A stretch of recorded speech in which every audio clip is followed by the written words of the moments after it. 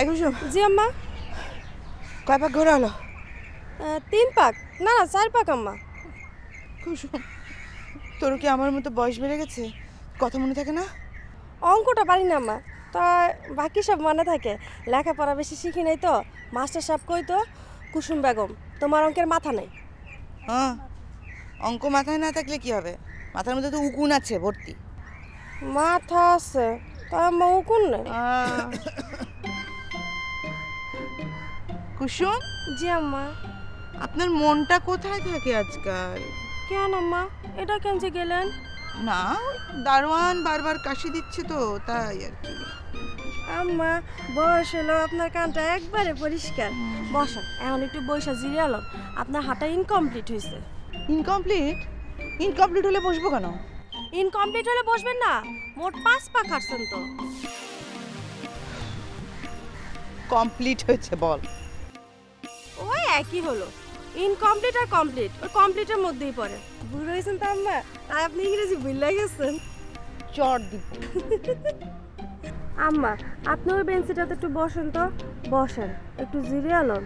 বয়স হয়েছে আম্মা, কখন কি হয়ে যায় তা কি কম যায়?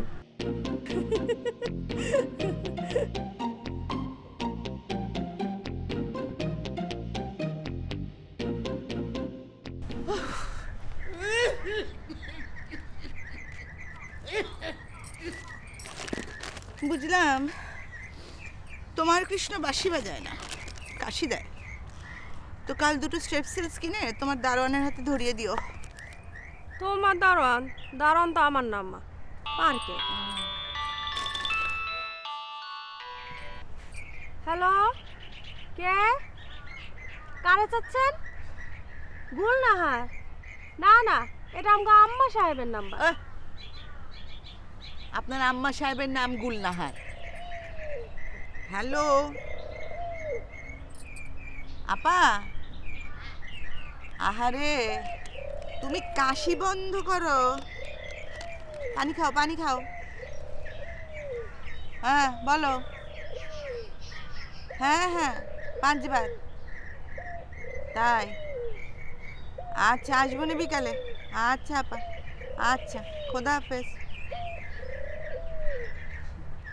কুসুম।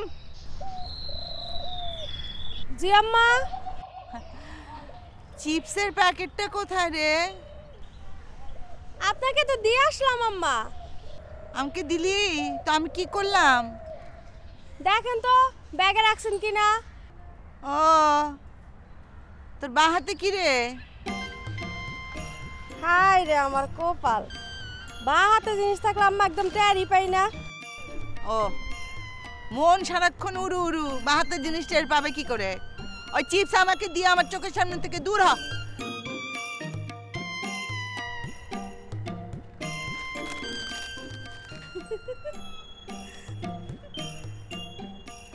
আয় কুসুম, দূরে যাস না, দূরে যাস না, ডাকলে যেন শুনতে পাস। আচ্ছা।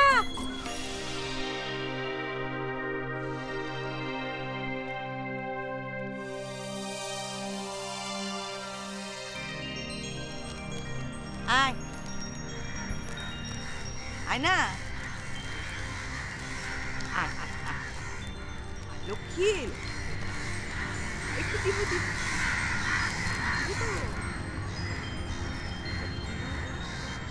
আয় আয় আয়,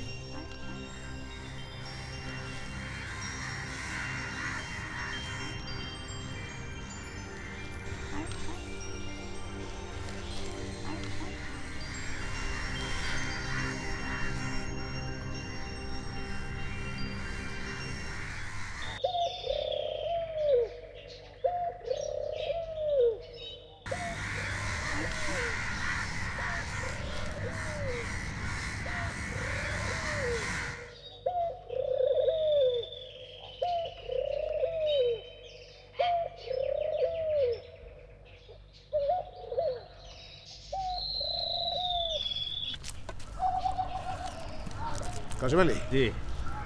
একসঙ্গে বেশিক্ষণ হাঁটা মনে হয় ঠিক হবে না, একটু বসা দরকার। এখানে তো স্যার ওরকম বেঞ্চ টেঞ্চ কিছু দেখতে পাইতেছি না। ও স্যার, ওই যে ওখানে একটা বেঞ্চ দেখা যাইতেছে।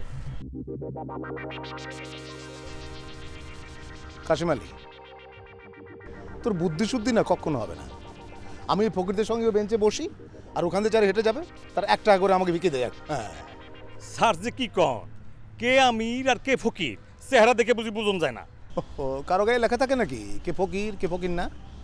স্যার এই যে আমি আপনার লগে হাঁটতাছি, মাইন্ড কি চেহারা দেখে বোঝে না যে কে সাহেব হায়দার আলী আর কে তার কর্মচারী কাশেম আলী? তারপরেও আমি ফকিরদের সঙ্গে গিয়ে বসতে পারবো না। তা পারেন না, অবশ্যই পারেন না। তাইলে স্যার এক কাজ করেন, ওই যে ওই বয়স্ক মহিলার পাশে গিয়ে বসি। বয়স্ক মহিলাদের ঝামেলা কি জানিস? এরা সারাক্ষণ কথা বলে, বেশি বেশি কথা বলে, আর বেশি কথা বলা লোক আমার একদম পছন্দ না। আপনি স্যার মনিব মানুষ, আপনি সহ্য করবেন কেন? তো স্যার আমি কাম কইরা খাই, আমার সহ্য করণই লাগে। কি বলতে চাস তুই? না কিছু না। কি আর করবেন স্যার, আশেপাশে যখন আর কোনো বেঞ্চ টেঞ্চ নাই তখন ওই মহিলার পাশে গিয়েই বসি স্যার। চল। আয়না রে বাবা, আয়না রে। আরে আরে সর্বনাশ করে কি কি হলো? দূর দেখুন, আপনারা এখানে আসলে আমার কাকগুলো আসবে না। কাক? কিসের কাক? আমার কাক। আপনার কাক মানে? আরে বাবা রে, আমি এখানে বিকেলবেলা প্রত্যেকদিন কিছু কাককে খাওয়াই, তাই বলছিলাম যে আপনারা এখানে আসলে আমার কাকগুলো তো আসবে না, তাই না? দেখুন, এটা সরকারি পার্ক। আমি তো আপনার বাড়িতে গিয়ে আপনার বাড়ির ছাদ থেকে আপনার কাকগুলোকে তাড়িয়ে দিয়েছি। এটা সরকারি পার্ক, আবার বলে বসবেন না যেন যে এই বেঞ্চেই আপনি বসতে পারেন। বেশি কথা বলা মহিলা আমার একদম পছন্দ, বুঝলি কাশেম? চল ওই বেঞ্চে দেখি বসি।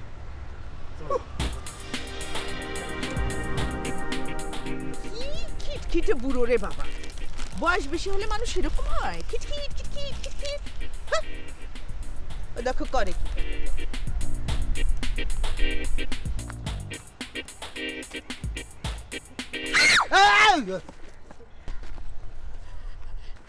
আজকালকার বুড়োরা দেখছি বেশ বেহায়া হয়েছে। আমরা দুজন ইয়াং ছেলে মেয়ে বসে আছি, আর উনি একেবারে আমার কোলের উপরে বসে হচ্ছে। বুঝলি কাশেম? হ্যাঁ, ফাঁকা বেঞ্চি দেখে বসতেলাম, এখানে যে একটা মেয়ে বসে আছে সেটা বুঝতেই পারিনি। চোখটা একেবারেই গেছে। আচ্ছা স্যার, আর কি বলবো, আজকালকার ছেলেমেয়েরা তো আর আমাদের মতো ওরকম শ্রদ্ধাভাজন না যে মুরব্বীদের দেখলে বেঞ্চ ছেড়ে দেবে। চল ওদিকে যাই। সরি।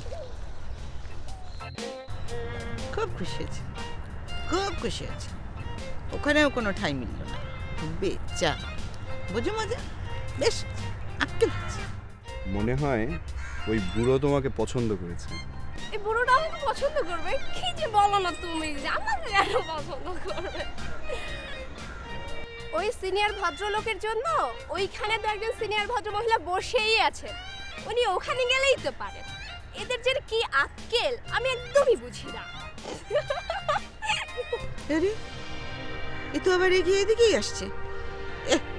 হাঁটে কিভাবে দেখো না, ধুলো টুলো উড়িয়ে কেলেঙ্কারি, পা তো না যেন খুঁড় লাগানো। না, আমার পুরো বিকেলটাই আজকে মার।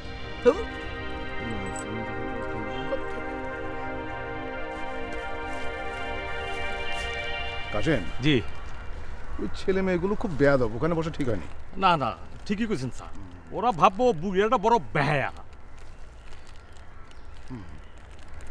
ওই ফকিরদের সঙ্গে বসাও তো ঠিক হবে না। না স্যার, ওইটাও ঠিক না। তাহলে একটা কাজ করি, এখানেই বসে পড়ি। এই ছাড়া তার কোনো উপায় নেই স্যার, বসেন।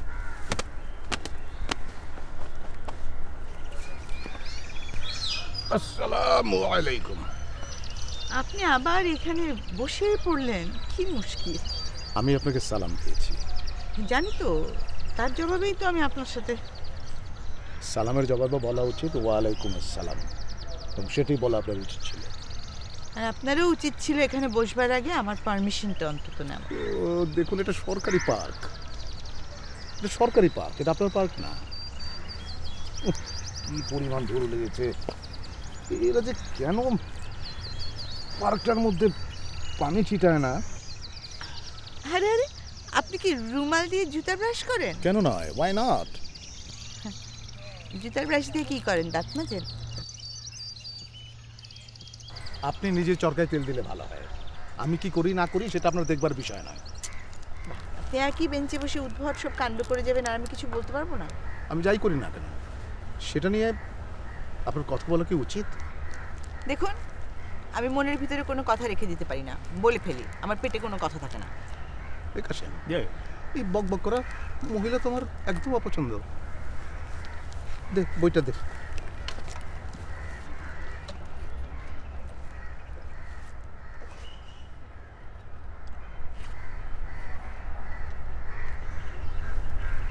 চশমা।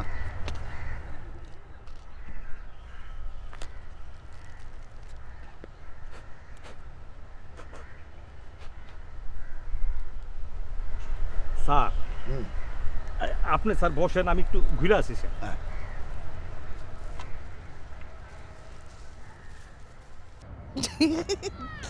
কি পড়েছেন? চশমা? দেখতে তো টেলিস্কোপের মতো। দেখুন আপনার চোখ দুটো ডাক্তারকে দেখান। আমার মনে হয় সেটা খুব প্রয়োজন। আমার তো মনে হয় আপনার চোখ দুটো একেবারেই গেছে।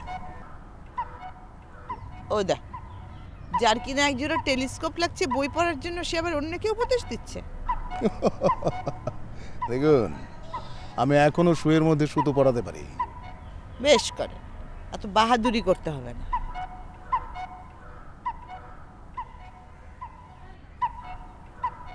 সেই ভালো, আমাকে একটু মন দিয়ে পড়তে দিন।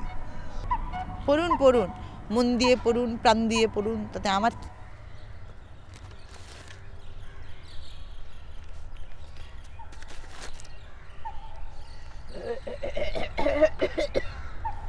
দোহাই তোদের একটুকু চুপ কর, ভালোবাসিবারে দে মোরে অবসর। আমাকে বলছে? যদি বলি হ্যাঁ, অভদ্রতা হচ্ছে। ভদ্রমহিলার সাথে তুই তো করি করতে হয় না। যদি বলি না, শেষের কবিতা পড়ছেন?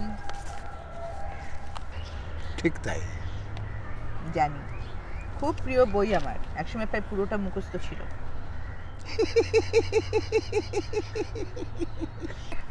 আপনি হাসছেন কেন? না ওই আর কি, একসময় মুখস্থ ছিল বলাটা খুবই সহজ, সবাই বলতে পারে, কিন্তু এখন মুখস্থ আছে কিনা সেটা বললে একবার না হয় বইটার সঙ্গে মিলিয়ে নিতে পারতাম। তার মানে আপনি বলতে চাচ্ছেন আমি মিথ্যে কথা বলছি? না না, সেরকম না, ওই আর কি, মানে অবশ্যই এইসব বিষয় নিয়ে মিথ্যে বলাটা অন্যায় কিছু না। তার মানে হচ্ছে আপনি ভাবছেন আমি বানিয়ে বানিয়ে কথা বলছি। ঠিক আছে, বই খুলুন। খোলাই আছে, প্রথম পৃষ্ঠা। প্রথম পৃষ্ঠাই আছে। অমিত রায় ব্যারিস্টার। ইংরেজি ছাদে রায় পদবী রয় ও রে রূপান্তর যখন ধারণ করলে তখন তার শ্রী গেল ঘুচে, কিন্তু সংখ্যার হলো বৃদ্ধি। এ কারণে নামের অসামান্যতা কামনা করে অমিত তার এমন এক বানান বানালে যাতে ইংরেজ বন্ধু ও বন্ধুনীদের মুখে তার উচ্চারণ হয়ে দাঁড়ালো অমিত রায়। বাহ বাহ বাহ, চমৎকার চমৎকার, আপনার স্মৃতিশক্তি তো অসাধারণ। আপনার সঙ্গে জিনভূত কিছু আছে নাকি? পথ বেঁধে দিল বন্ধনহীন গ্রন্থি, আমরা দুজন চলতি হাওয়ার পন্থী। রঙিন নিমেষ ধুলার দুলাল, পরাণে ছড়ায় আবির গুলাল। অরুণা ওরায় বরষার মেঘে, দিগঙ্গনা নৃত্য। হঠাৎ আলোর ঝলকানি লেগে ঝলমল করে চিত্ত। আমাদের না ভাব হয়ে গেল। রবীন্দ্রনাথ ঠাকুর আমাদের ভাব করে দিয়েছেন, কিন্তু আপনার স্মৃতিশক্তি দেখে আমি ঈশ্বরে বিস্মিত হয়েছি। এই বইয়ের প্রত্যেকটা লাইন আমার মনের ভিতরে একদম গাঁথা হয়ে গেছে। হ্যাঁ, আমিও না কবিতা খুব ভালোবাসি। মানে ওই ছেলেবেলায় ওই ফরিদপুরের সাহিত্য পরিষদের সদস্য ছিলাম কি না। আপনি ফরিদপুরে ছিলেন? হ্যাঁ, নানা বাড়িতে 6 বছর বয়স থেকে কলেজ অবধি। সেসব দিনের স্মৃতি আপনার মনে আছে? কি যে বলেন, সেই সমস্ত স্মৃতি কি আর ঝাপসা হয়ে এই সরি, এটা দিয়ে না একটু আগে আপনি sorry sorry sorry thank you thank you.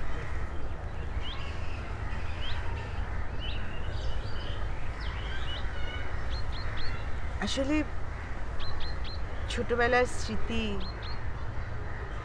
এগুলো খুব অদ্ভুত, হ্যাঁ ভোলা যায় না। শৈশবের স্মৃতি, যৌবনের স্মৃতি। আপনি প্রায় ভাবেন এসবের কথা? ভাবি, জানেন ফরিদপুর শহরটা খুব সুন্দর ছিল, আর কুমার নদীর পাড়ে একটা জমিদারের কোঠা ছিল, শান্তিমহল। শান্তিমহল? আপনি চেনেন নাকি? হ্যাঁ, নদীর ধারে একটা দোতলা বাড়ি, চারিদিকে নারকেলের বাগান। হ্যাঁ, সেই তো শান্তিমহল। আর সেই বাড়িতে বাস করত এই পৃথিবীর সবচাইতে রূপবতী মেয়েটি। পৃথিবীর সবচাইতে রূপবতী মেয়ে? নামটা কি তার? যদ্দূর মনে পড়ছে মেয়েটির নাম ছিল গুলনাহার। গুলনা? কি হলো, চমকে উঠলেন যে?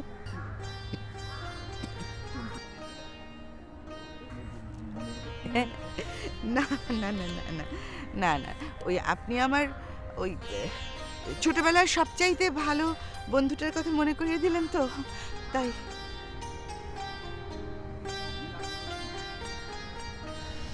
কি আশ্চর্য!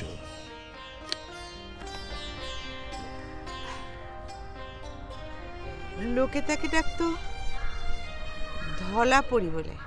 হ্যাঁ হ্যাঁ, এই নামটাই আমার মনে পড়ছিল না, ধলাপরি। তো সে কি আপনার বন্ধু ছিল? আমরা একই স্কুলে পড়তাম। হ্যাঁ, গুলনাহার, ধলাপরি। সে ছিল পরীর মতো সুন্দর, তার গায়ের রং ছিল স্বর্ণ চাপার মতো সোনালি বরণ, আর চুল ছিল মেঘবতী কেশকন্যার মতো লম্বা ঝলমলে। আরে এখনকার বিশ্ব সুন্দরীরা তাকে দেখলে লজ্জায় মাথা নিচু করে ফেলত। পৃথিবীর রাঙা রাজকন্যাদের মতো সে যে রূপ নিয়ে চলে গেছে দূরে। আপনি কি তার জীবনের গল্পটা জানেন? মানে শেষ পর্যন্ত তার কি হয়েছিল? কি হলো? তার জীবনের একটা গল্প আছে, প্রেম কাহিনী। বড় দুঃখের সে গল্প। আপনি জানেন? আসলে গুলনাহারের সঙ্গে অ্যাফেয়ার ছিল যার, সে ছিল আমার খালতো ভাই। নাম ছিল হায়দার আলী। হ্যাঁ হ্যাঁ হ্যাঁ, হায়দার আলী। গুলনাহার চিঠিতে আমাকে এই নামটাই লিখেছিল। হ্যাঁ হ্যাঁ, সে তো আমার খালতো ভাই। আমার বন্ধু গুলনাহার ওই চিঠিতে তার জীবনের কাহিনী আমাকে জানিয়েছিল। একদম রোম্যান্টিক লাভ স্টোরি। গুলনাহার রোজ সকালে শান্তিমহলের বারান্দায় গিয়ে দাঁড়িয়ে থাকতো, আর জুরি গাড়িতে চড়ে হায়দার আলী রোজ সকালে ওদের বাড়ির সামনে দিয়ে চলে যেত। গুলনাহার ভাবে, আচ্ছা এই সুপুরুষ যুবক রোজ যায় কোথায়? আর হায়দার আলীর চোখ পড়তো দোতলার বারান্দায়। এত রূপবতী মেয়ে এই বাড়িতে এলো কি করে? সে কি পরিদের মেয়ে? হায়দার আলী তাকিয়ে থাকতো। গুলনাহারও মুগ্ধ চোখে তাকাতো। হায়দার আলীও। গুলনাহার হাসতো, আর হায়দার আলীর বুক ছিদ্র হয়ে যেত। উত্তরে সেও হাসতো, তার শরীরে যেন বিদ্যুৎ খেলে যেত। বিকেলবেলা ওই একই পথ দিয়ে ফিরত হায়দার আলী। যখন গুলনাহারের বাড়ির বারান্দায় বাবলা গাছের ছায়াটা এসে পড়ত, তখন থেকেই শুরু হতো তার বুকের কাঁপন। এই তো জুরি গাড়িতে করে ফিরবে এখন সেই যুবক। আর দুপুর থেকেই হায়দার আলী ভাবত, কখন বিকেল হবে, কখন সে যেতে পারবে ওই দোতলা বাড়ির সামনে দিয়ে। বাড়িটা যতই কাছে আসে হায়দার আলীর বুক ততই কাঁপতে থাকে, আর তার সমস্ত শরীর যেন অবশ হয়ে যেতে থাকে। বিকেলের হলুদ আলোয় ফুলে ফুলে ঢাকা পথ, সেদিকে তাকিয়ে থাকে গুলনাহার। সে ভাবে সে কি আজ আসবে না। হঠাৎ গাড়ির শব্দ, তার সমস্ত শরীর জমে আসে। ওই তো সে বারান্দায় দাঁড়িয়ে আছে। বিকেলের ঝলমলে হলুদ আলো তার চোখে মুখে এসে পড়েছে। কোণে দেখা আলো, সে কি মানবী নাকি অপ্সরা? সে চলে যায়, চাকার দাগ রেখে যায় পথে। সে কি জানে সে দাগ রেখে যায় গুলনাহারের মনে প্রাণে। না মানে আমার বন্ধু ছিল বললাম না, ও সব লিখেছিল চিঠিতে, অনেকবার পড়েছি তাই মুখস্থ হয়ে গেছে। তারপর হায়দার আলী একটা আশ্চর্য ঘটনা ঘটালো। সে একগোছা স্বর্ণচাপার ফুল ছুঁড়ে মারে দোতলায় বারান্দায়। আর সেই ফুল হাতে পেয়ে গুলনাহার যেন হাতে স্বর্গ পেয়ে গেল। সে এখন কি করবে? আকাশে উড়বে না মেঘের মধ্যে গিয়ে বসবাস করবে? আর হায়দার আলী ফেরে ভয়ে ভয়ে। মেয়েটা যদি আর বারান্দায় এসে না দাঁড়ায়, হায়, মেয়েটাকে সে যদি আর দেখতে না পায়, কেন সে করতে গেলে কম্মটি? সেই তো ভালো ছিল, দুবেলা সে মেয়েটিকে দেখতে পেত। আর মেয়েটি অপেক্ষা করে আছে কখন বিকেল হবে, বাবলা গাছের ছায়া কখন এসে পড়বে বারান্দা। তারপর ঘটে গেল আশ্চর্য ঘটনা। একগুচ্ছ ফুল এসে পড়ে দোতলার বারান্দা থেকে গাড়িতে, হায়দার আলীর গাড়িতে। আর হায়দার আলী ঢেউ হয়ে যায়, রোদ হয়ে যায়। অমলকান্তি রোদ্দুর হতে চেয়েছিল। পরদিন ফুলের সাথে একটা চিঠি দেয় হায়দার আলী। কি আবেগপূর্ণ ছিল সেই চিঠি, মানে গুলনাহার আমাকে বলেছিল আর কি। আর বিকেলবেলা ফেরার সময় বারান্দা থেকে একটা ফুলের তোড়া আসে, সঙ্গে একটা চিঠি, একটি মাত্র শব্দ, আমিও। বুঝলেন কি না? মানে হায়দার আলী লিখেছিল 100 বার, আমি তোমাকে ভালোবাসি, আমি তোমাকে ভালোবাসি, আমি তোমাকে ভালোবাসি। আর মেয়েটি লিখেছে একটি মাত্র শব্দ, আমিও। মানে আমার খালাতো ভাইয়ের কাছ থেকে জেনেছিলাম আর কি। সেই একটি মাত্র শব্দ 1 লক্ষ শব্দের চাইতেও মধুর, অ্যাটম বোমার চাইতেও শক্তিশালী। তারপর দুজন দুজনকে ভালোবেসে ফেলল গভীরভাবে।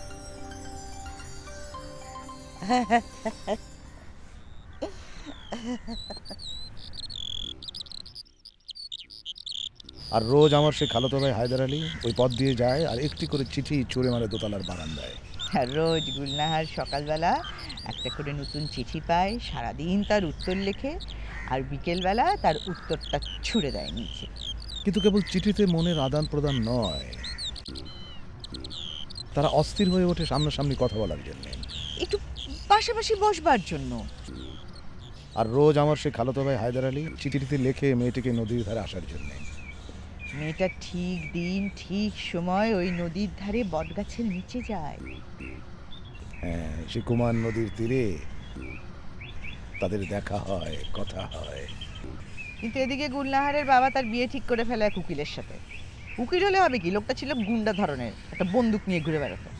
উকিল একদিন দেখে ফেলে আলী আর নাহারকে নদীর ধারে। হায়দার আলীর সঙ্গে সে উকিলের ঝগড়াও হয়। হায়দার আলীকে সে 3 দিন সময় দেয় শহর ছেড়ে যাওয়ার জন্য। আরে, আপনি তো কি সবই জানেন? বললাম না গুলনাহার আমার বন্ধু ছিল, তাই আমি। আপনি সব কিছু জানেন কি? ওই যে খালাতো ভাই, সে আমাকে চিঠিতে সব কিছু খুলে লিখেছিল। আমার মনে হয় এই লোকটাই হায়দার। আমার তো মনে হচ্ছে মহিলাই গোল, তবে আমাকে ধরতে পারেনি। কি ভাবছেন? আচ্ছা, ওই হায়দার আলী আর আসেনি কেন বলতে পারেন? আসেনি? তার আসার কথা ছিল নাকি? সেই ঘটনার পরে সে গুলের সাথে একবারও আর যোগাযোগ করেনি। কিন্তু করাটাই কি স্বাভাবিক ছিল না? ও হ্যাঁ, আমার মনে পড়েছে। আমার সে খালাতো ভাই তারপর আমার বাড়িতে এসে আশ্রয় নিয়েছিল, মানে লুকিয়েছিল আর কি। কারণ ওই উকিল লোকটা হায়দারকে মারার জন্য লোক লাগিয়েছিল। তারপর জানেন, হায়দার আলী না গুলকে অনেক অনেক অনেক চিঠি লিখেছিল, কিন্তু কোনো উত্তর পায়নি, কোনো উত্তর পায়নি। গুলের কথা ভেবে ভেবে হাজারে প্রায় পাগল হয়ে গিয়েছিল জানেন। কি চমৎকার মিথ্যে না বলে লোকটা। তারপর হায়দার আলী চলে গেল ঢাকায়। ঢাকায় তখন স্বাধিকার আন্দোলন চলছে। সে ঝাঁপিয়ে পড়লো আন্দোলন। তারপর বলে কিনা ওই 144 ধারা উপেক্ষা করে সে একটা মিছিলের নেতৃত্ব দিচ্ছিল। আর তখনই পুলিশ গুলি চালালো। আর একটা গুলি এসে লাগলো আমার খালাতো ভাই হায়দার আলীর বুকে। মরার আগে সে শুধু একটি শব্দ উচ্চারণ করেছিল, গুলনাহার। এই মিথ্যের মধ্যে আবার স্বাধিকার আন্দোলন আনার কি দরকার ছিল? ভেবে দেখুন কি মহান একটা মৃত্যু, দেশের জন্য প্রাণ দিল। ইস, আমি যদি এভাবে মরতে পারতাম। ইস, আপনাদের এত বড় একটা ক্ষতি হয়ে গেল, মানে আপনার ভাই এইভাবে মারা গেল, তাতে আপনাদের পরিবারকে কত একটা দুর্যোগ পোহাতে হলো না? আর দুর্যোগ বলতে দুর্যোগ, আমার খালা তো সন্তানের শোকে কাঁদতে কাঁদতে প্রায় অন্ধই হয়ে গেল। আর ওদিকে পাকিস্তান বাহিনী আমাদের ফ্যামিলির বিরুদ্ধে গোয়েন্দা লাগিয়ে দিল। আমাকে অনেকদিন ফলো করেছে তো, অনেকদিন। একবার ভাবুন ব্যাপারটা। এদিকে আমরা ভাইয়ের শোকে কাতর, আর ওইদিকে গুলনাহার নিশ্চয়ই ওই উকিল বেটাকে বিয়ে করে সুখে শান্তিতে সংসার। কখনো না, কখনো না। আমার বন্ধু এ ধরনের মানুষই না। সে তার ভালোবাসার মানুষের সাথে বিশ্বাসঘাতকতা করতেই পারে। ও, তাহলে গুলনাহারের বাকি জীবনটা কেমন কেটেছে আপনি কি জানেন? গুলনাহার তার প্রিয় হায়দার আলীর জন্য অপেক্ষা করতে লাগে, দিনের পর দিন, মাসের পর মাস। কিন্তু হায়দার আলী, তার তো কোনো সংবাদ নেই। একটা চিঠিও সে লিখতে পারত, কিন্তু সেও তো সেটা দেয়। তারপর গুলনাহার হায়দার আলীর জন্য অপেক্ষা করতে করতে একসময় শুকিয়ে কাঠ হয়ে গেল। সে খায় না, দায় না, ঘুমায় না, শুধু কাঁদে আর কাঁদে। ভালোই তো গল্প বানাতে পারে, একেবারে নিখুঁত চাপাবাজি। তারপর তারপর তারপর একদিন ঘর থেকে গুলনাহার বেরিয়ে গেল নদীর ধারে। যেন নদী তাকে ডাকে, এসো এসো, এখানে এলেই পাবে তুমি তোমার হায়দারকে। গুলনাহার হাঁটতে হাঁটতে নদীর তীরে গিয়ে পৌঁছায়। ধুধু করছে তীর, বালি আর বালি চারিদিকে। ভেজা বালির উপরে গুলনাহার 4টি অক্ষর লিখে, হা এ দা হায়দার। তারপর গুলনাহার নেমে যায় পানিতে, গভীর থেকে গভীরে, আর কখনো ফিরে আসে। ও মাই গড, এ কি শোনালেন আপনি? হ্যাঁ, এই যে সিনেমার কাহিনী হয়ে গেল। এতটা কেউ বানিয়ে বলে? আপনি যদি আজও সেই কুমার নদীর ধারে যান, একজন অন্তত 2জন জেলে তো আপনাকে এই গল্পটা বলতেই পারবে। তারা আরো কি বলে জানেন? বলে বহুদিন ওই হায়দার নামটি ওই ভেজা বালিতে লেখা ছিল, বানের পানিতেও তা ভেসে যায়নি। কেমন বানালাম! আমার নিজের মৃত্যুর বর্ণনা আমার চেয়ে সুন্দর করে আর কে দিতে পারবে? এ তো দেখি আমার চেয়ে তো বড় গুলবাজ। এমনিতে কি আর নাম হয়েছে গোল? হায় হায়, এ কি শোনালেন আপনি? এ কি শোনালেন? দেখি আমার চেয়ে বেশি হায় হায় করছে। এমনি কি আর নাম হয়েছে হায়দার? বেচারি গুলনাহার, বেচারা হায়দার আলী। আমি কিন্তু বলতে যাচ্ছি না যে চলে যাওয়ার 1 মাসের মধ্যেই উকিলের সাথে আমার বিয়ে হয়ে গেল। ঢাকায় এসে আমি প্রেমে পড়ে গেলাম নায়লার, মানে আমার ছোট ফুপুর মেয়ের। তারপর ফুপা জোর করে ধরে তার সাথে আমার বিয়ে দিয়ে দিল। বারবার সটকে পড়াটা উন্নত চরিত্রের লক্ষণ নয় বলে আমিও রাজি হয়ে গেলাম। দেখুন, একেই বোধহয় বলে নিয়তির পরিহাস। হ্যাঁ, সবই কপাল, বুঝলেন? সবই কপাল। দেখুন, আমরা যেভাবে কথা বলছি মনে হয় আমরা কতদিনের পরিচিত। আর কথা বলছি কি নিয়ে? আমাদের দুজনেরই ছেলেবেলার দুই বন্ধুর জীবন কাহিনী, প্রেম কাহিনী। আর সে কাহিনী কত করে। দেখুন, আজকালকার ছেলে মেয়ে হলে কিন্তু এই ট্র্যাজেডিটা ঘটতেই দিত না। মেয়েটা সুন্দর একটা ছেলে দেখে বিয়ে করে খুব সুখে ঘর সংসার করতো। আর ছেলেটা কি করতো? দেখে শুনে একটা বড় লোকের মেয়েকে ধুমধাম করে বিয়ে করে বাসের ঘরে স্ত্রীকে বলতো, তুমিই আমার প্রথম, তুমিই আমার শেষ। এই মহিলা দেখছি আমার বাসর রাতের প্রথম ডায়লগটাও জানে। জানলো কি করে? নাইলা আবার সব বলে দেয়নি তো? দেখুন, আমরা এতক্ষণ ধরে এমনভাবে গল্প করছি যেন আমাদের মধ্যে কত মিল, অথচ আমাদের আলাপের শুরুটা হয়েছিল কিন্তু ঝগড়া দিয়ে। অবশ্য আমি ততটা কিটমিট করিনি যতটা আপনি করেছিলেন। আপনার জন্য আমার কাকগুলো এসে বসলো না তো আমার মেজাজটা একটু খারাপ হবে না?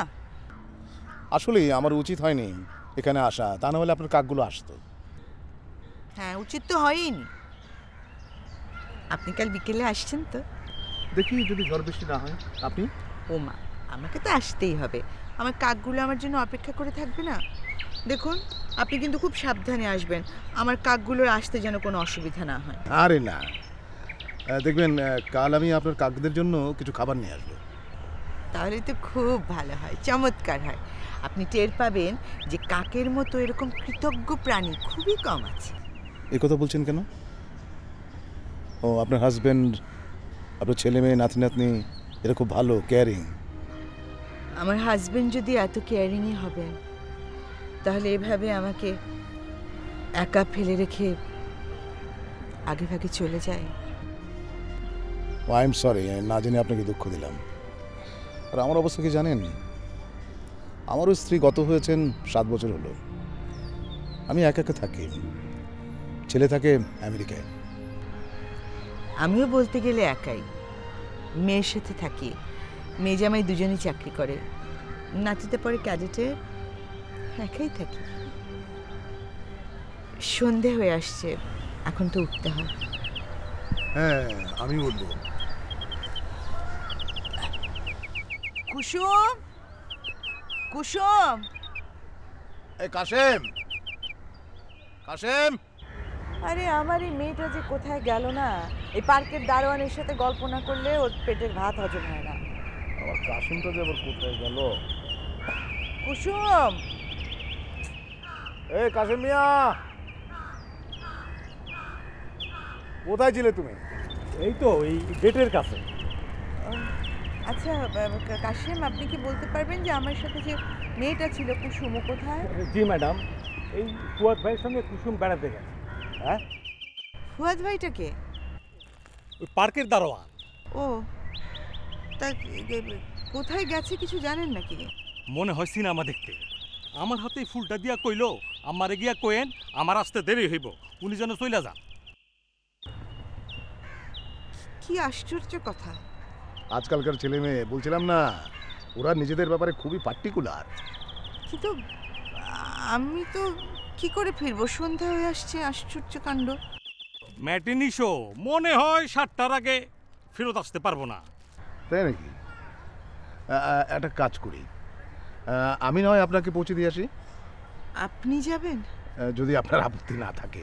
না না না, আপত্তি কিসের? Thank you. কাশেম আলী, তুমি একটা কাজ করো, তুমি এখানে থাকো। জি। কুসুম ফিরে এলে ওকে তুমি ওনার বাড়িতে পৌঁছে দিয়ে এসো। হ্যাঁ, সেই আর ভালো। যদি কুসুম ফিরে না আসে? হ্যাঁ, সেরকম হয় নাকি? আজকালকার পোলাপা কিছুই কম যায় না, যে যারে ভালোবাসে সে তারাই বিয়ে করে। আচ্ছা, তাহলে কুসুম যদি 7টার মধ্যে না আসে তাহলে তুমি আমার বাসায় চলে এসো, ঠিক আছে? জি। এরকম একটা কাজ করো, তুমি একটা রিক্সাটা কিনে এসো।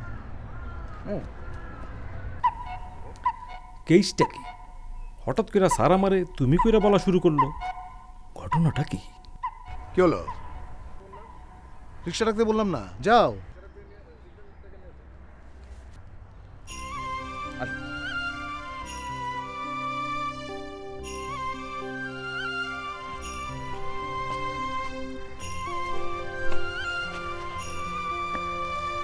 ও, এদিক দিয়ে আসো।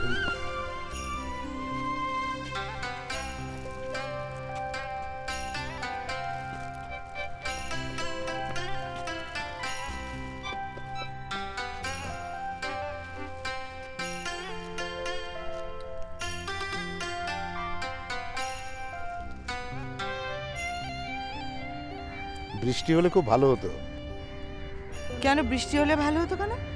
হুড তুলে দেওয়া যেত, সামনে লাল রঙের পর্দা। কি? না ওই বৃষ্টিতে ভিজতে আমার খুব ভালো লাগে। আমারও লাগতো কম বয়সে। এই বয়সে এসে বৃষ্টির পানি মাথায় পড়লে সর্দি, হাঁচি, কাশি। ঠিকই বলেছেন, বয়স হয়ে গেলে না এসব আর সহ্য হয় না। একটা রিক্সা আনতে এতক্ষণ লাগে কাশিম মিয়ার। স্যার রিক্সা আসছে স্যার। আসুন কাশিম, এগুলোকে ধরো তো, দিন আমাকে দিন, ফুলটা আমাকে দিন।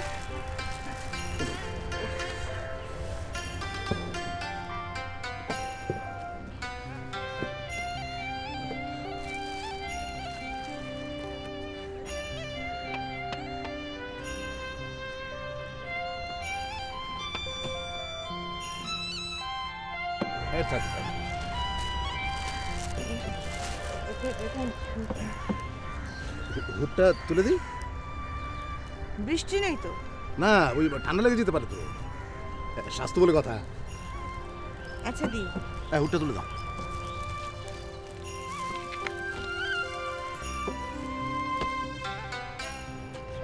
চলো।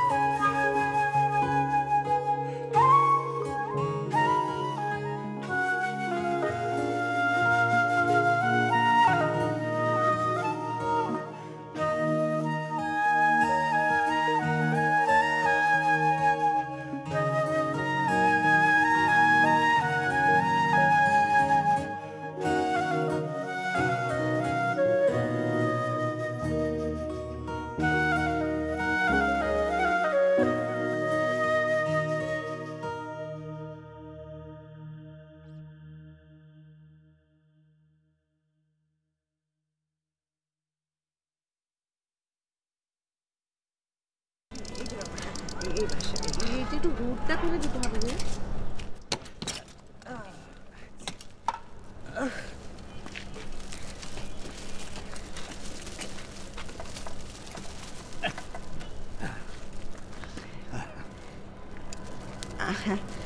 Thank you very much. Thank you কেন, থ্যাংক ইউ কেন? বা আপনি এত কষ্ট করে আপনার সময় নষ্ট করে আমাকে বাড়ি পৌঁছে দিলেন। আরে না না, থ্যাংক ইউ তো আপনার প্রাপ্য। এই যে দুজনে রিক্সায় করে একসঙ্গে ঘুরলাম, বেড়ালাম, কথা বললাম, সময়টা বেশ ভালো কাটলো। ধন্যবাদ, আপনারই প্রাপ্য। আমি আসি। কাল আবার পার্কে বিকেল আসছেন তো? ইনশাল্লাহ, শরীরটা যদি ভালো থাকে। এই বয়সে শরীর কি আর ভালো থাকে? আসি। আপনার ফুলগুলো এখন আর ফুল ছুঁড়ে দাও না। হ্যাঁ, আমি তোমাকে ঠিকই চিনেছি হায়দার আলী। তুমি কি মনে করেছো আমি তোমাকে চিনতে পারিনি? হ্যাঁ, এই যে না ফুলটা দাও।